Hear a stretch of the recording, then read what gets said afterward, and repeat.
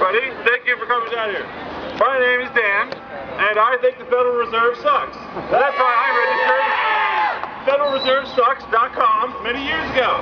So, everybody, let's have a little chance, because every time I ask the cops, the government, the Bureau of Criminal Apprehension, the intelligence people down at the Capitol, how the drug money gets through the banks, nobody denies it. Nobody says, oh no, there isn't any drug money at the Federal Reserve. Nobody's willing to make that statement. So, repeat after me. When I say, where's the, you say drug money. Ready? Where's the drug money? Where's the drug money? Where's the drug money? Where's the drug money? They are terrified of that. Let me just say, I've been involved in Occupy Wall Street since the day it started. Everybody in Occupy knows that the Federal Reserve is bullshit. Everybody knows it.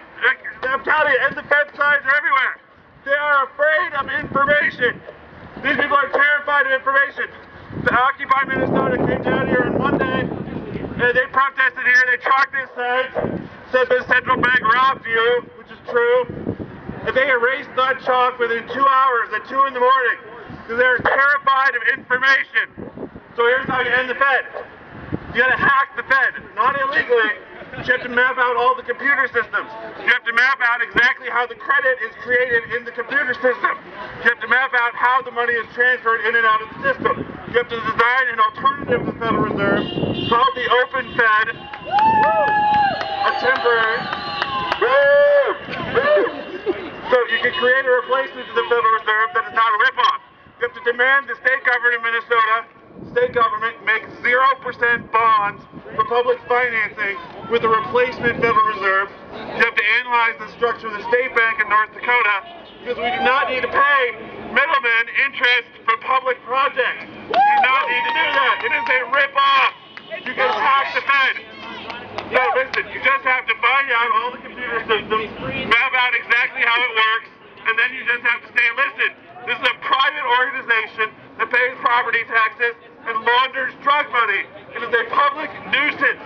You can use eminent domain to seize this building because it annoys the public of Minnesota, it annoys the public, and it corrodes our morals because they launder drug money. And we can seize this building, turn it into a homeless shelter. I think this would make a great homeless shelter. Who is with me? Yeah! A homeless shelter.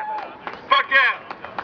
So just like expose the Federal Reserve, map out the computer systems, and force every level of the Minnesota state government to recognize it launders drug money.